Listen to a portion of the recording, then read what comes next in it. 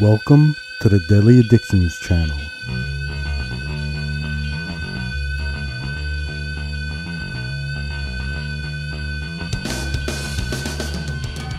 How is everybody? Thank you for joining me.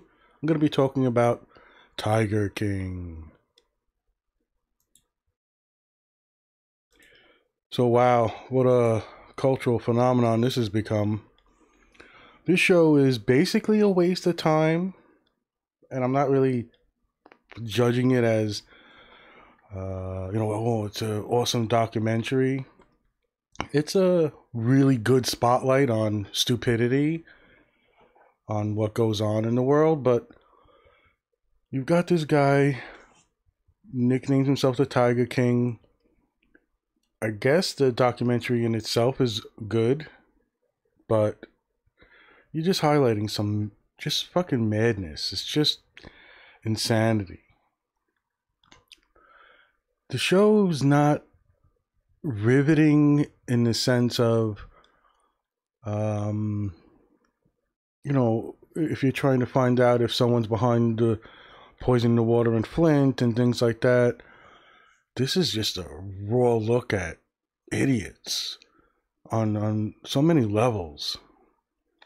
It's not even it's like a comedic tragedy, I guess. There's a element that runs through this that is highlighted in its editing, where so much for spoilers and shit in a way. I don't give plot twists, but this is a rare exception of nonsense. So this guy Joe Exotic is in jail, and it's a story, and it kind of backtracks where it started from, with this producer coming in to do a show and the events that led up to his incarceration. But what a fucking trip. In a way, it makes you regret you spent your fucking time watching it. Because I had watched like the first episode and just didn't bother. Just let it go. It's not just my cup of tea. I don't like these type of things, so whatever. Last one I watched that I kind of appreciated was Grizzly Man, which is fucking ridiculous too. But there's a thing about these type of shows, I just don't care. And people were talking about it, and a friend of mine online, we were teasing each other back and forth, and I said, okay, I'll watch it, that type of thing. So I watched it. I'm gonna watch fucking 30B movies in my spare time, especially now with this fucking, somewhat lockdown, I guess. So we've got this exposed world of big cats or exotic animals being kept in people's private zoos, and they are charging people to hug them and take pictures with them, and there's nefarious things going on, and there's organizations like PETA, which is fucking idiots also, but connected to them is just one woman, Carol Baskin, and she wants to put a stop to this type of thing, especially Joe's. So, although she'll go after anybody technically, I guess.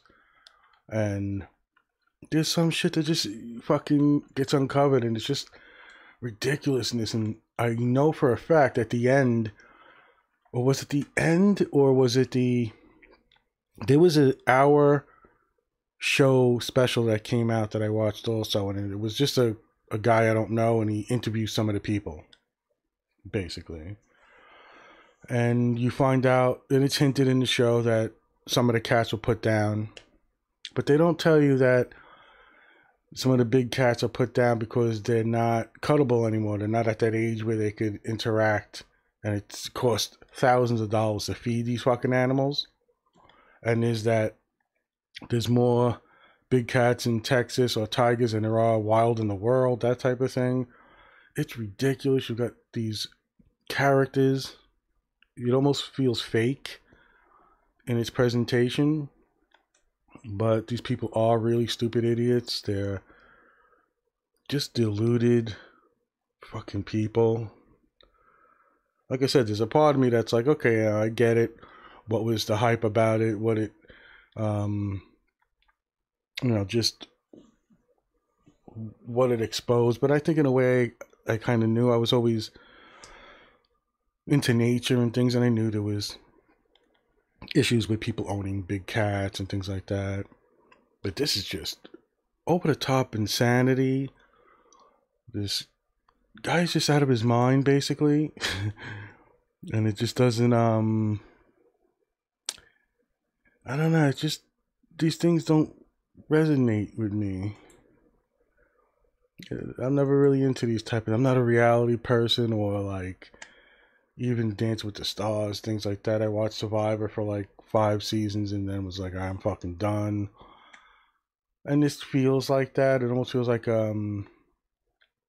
it's a put on, it's a fake thing, but I don't think it is. It is just that stupid. It's just, anyway, it's not to say that the producer is not on point, or the cameras or whatever, but they film almost everything, as he reveals at the end. There's fires and there's espionage type shit, and then there's the big reveal that he wanted to hire someone to murder Carol Baskin, who he thinks murdered her husband, who went missing, and it's a wars between them, and it's this struggle to keep this thing afloat. They bring in people to help, more fucking characters that are just snakes, really, and it's obvious. So in a way, it's like, okay, how do you not get with this, what's going on, that type of thing? So at every turn, you're like, oh shit, someone's gonna con you, or this is gonna be a scam. And I find it hard to believe they don't see it, but sometimes you're desperate. These people are fucking idiots. Whatever, crack, meth, coke, weed, whatever the fuck they're doing in abundance. They don't show much on the documentary, but people have been at a rehab. There are one thing that hit home with me was this young guy becomes a campaign manager for Joe Exotic because he wants to run for governor, and he's working in the trailer, and I think it's Joe's first husband on the show. I don't know how that works, if he's been married before with other guy, whatever. But on the show, this big, tall guy, 6 foot, whatever the fuck it is, and he plays around with a gun. You don't see him; he's sitting under the camera, but the camera's right on the guy who's running the campaign for Joe Exotic. And the guy says something to the effect of, "Don't play with guns." He's like, "Oh, it doesn't have a clip in it. You can't fire it." He puts it up to his head and he kills himself, supposedly by accident. So that was like, because I saw the reaction of the campaign manager, and it kind of resonated with me because I've gone through something like that. But other than that, what should have been the fucking big, reveal of the show, there's these, there is a magical feeling, I guess. There's this presence when you're playing with these cats and they're just beautiful. There's just something powerful about them, and they're tiny. And I can understand the connection, but the cult part of it gets me sick. There's no way I'm sitting there and not pitying and worrying about this fucking woman who gets an arm mauled by a tiger and gets an arm amputated, and she's coming back 5 days later. Oh yeah, but you know what? And even all the interviews afterwards, these are damaged people. These are people that were preyed upon, basically. And part of that's in the show, where it's like, oh, this guy's at the train station, he's got nowhere to go. Oh, let's hire him. And that's great in a way. I'm all for giving people a second chance and don't judge a book by its cover. But by the second fucking husband he has, and the themes of the show, it just doesn't, I don't know. I mean, I get why it's so popular, but this is not something I'm going to look for a part 2 or a season 2. This is just like, look how fucking dumb people are in this part of America. So that old George Carlin thing, if you think half the people are dumb, half of those people even dumber, that type of thing. It's just, I mean, there's a limit to how much stupidity I'll watch. And then you get kind of mad because, everybody loves animals, and there's this really big debate about hunting, conservation, and trophy hunting. This is just a bunch of fucking assholes making money off fucking animals and bringing in people to help out when things get bad, and vendettas for people trying to shut you down. And the people who are shutting you down are just as fucking bad. They do the same fucking things, and it's just, it is surprising how much fucking money it takes to take care of these fucking animals. So the people would know who the fake connection with Joe Exotics. Well, okay, look, this animal's too fucking unruly. It's violent. You can't use it to cuddle and take pictures no more. Let's take it out and let's kill it. We don't have to feed it whatever the fuck it costs, $10,000 a week or some crazy shit for the numbers. It's just not a pleasant thing to watch. And is it an eye opener? Sure, but I don't know. Even doing a podcast on it seems ridiculous, giving it any attention. But through all the shenanigans, the people he's hiring, he self-sabotages. He's got on tape, people are recording him, people are going to states or becoming informants. And there's I guess a worker of someone he hires, and he offers him money. The guy goes to kill a woman, and then says I don't know, what was his words? Something to the effect of like, I chickened out and I spent the money, but it could have been always that he was just gonna fuck the Joe Exotic over anyway and take his money. And no one goes to jail but Joe Exotic. It felt fucking weird. Like, how come this documentary didn't end with all these other scumbags going to jail? So from that point of view, I can understand Joe Exotic's slant on things. But fuck him. Fuck everybody on that fucking show. Except for maybe the guy who came in who was like a legit producer. Even if he knows, look, I got a gold mine here. I'm going to record this fucking maniac and, show the world what's going on. But not even he was prepared. And the fucking studio gets, the studio with all the computers, I think it was hard drives and stuff like that. But they had made a studio on this zoo fucking thing he has. And it gets burned down.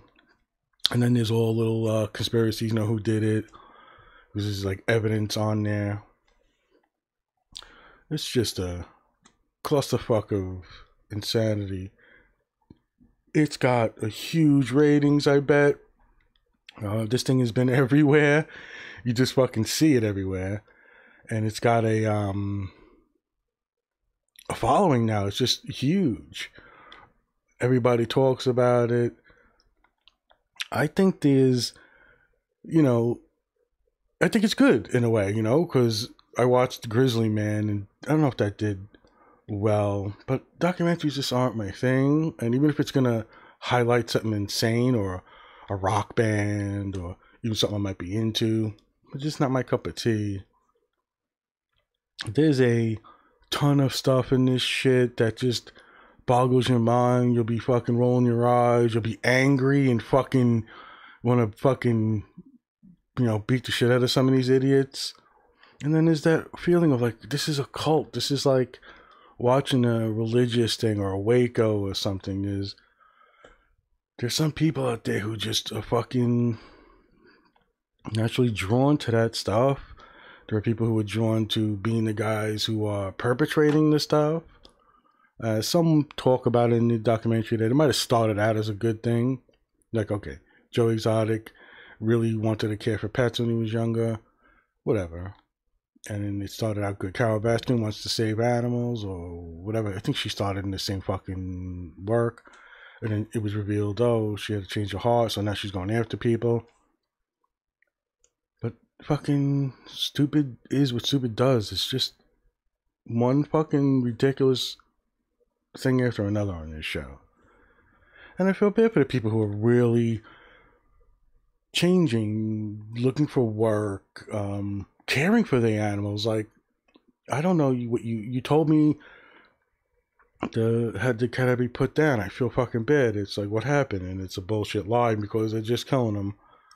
And there are certain things about the laws, how you can transport them. It's just fucking crazy. But I finally watched The Tiger King. I don't find it a a great experience. Like, oh, I'm glad I watched that. This was great. I just think it highlights a huge part of stupid people, America, whatever you want to call it, and maybe not just America. When you figure out that this is all connected in some way, you got to, and then they breed them, and it's just, yeah, it can get you a little angry too. So I'm missing that part of it. Like, you gotta keep these money makers going, because your big cats aren't gonna really make you money unless people are watching them through a cage, but they nearly get fucking killed by them. There's no fucking real plan. It's like madness. But you breed them young, they're kind of attached to you, you can kind of get away with things, and that's how it seems. But you'll go through a range of emotions: shock, surprise, anger, sad. Like, it's just, in that case, I guess it's successful, and that's why it's so popular. But it's not something I recommend, like, oh, watch The Tiger King. It's like, okay, you want to fucking... There's like only 7 episodes. I think maybe it's 8 with the special I was talking about, which was, I think it's called The Tiger King and I. It's just like a recap show. Guy sits in his fucking garage and people come on Skype. People on the show, and he kind of catch up on what's going on with people. Anyway, this is not a huge recommendation. I just watched it. It's just, it is revealing to a certain extent, I guess. It's jaw-dropping for people. It's not the thing that's going to continue you're going to want to watch. You might want to just pick up a fucking newspaper or click on an article when you find out, someone's got 30 years to fucking life for doing this shit. I watched Tiger King. I don't recommend it unless you want to watch some crazy shit, but hey, to each his own. Be well, everybody. Till next time.